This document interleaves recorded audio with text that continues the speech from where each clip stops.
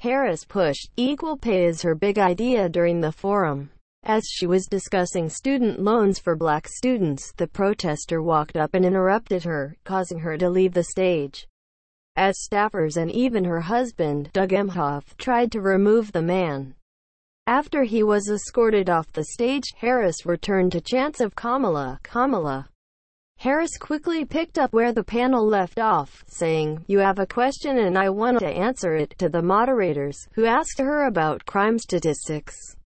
The protester was identified as Aiden Cook by animal rights organization Direct Action Everywhere, DXE, which issued a press release shortly after the incident.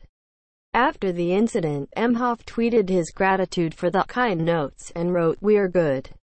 There's a chance for maybe 2, 3, maybe even as many as 4, depending on how the contest is going, candidates to collect enough delegates here to continue on." CBS News correspondent Ed O'Keefe said on CBSN.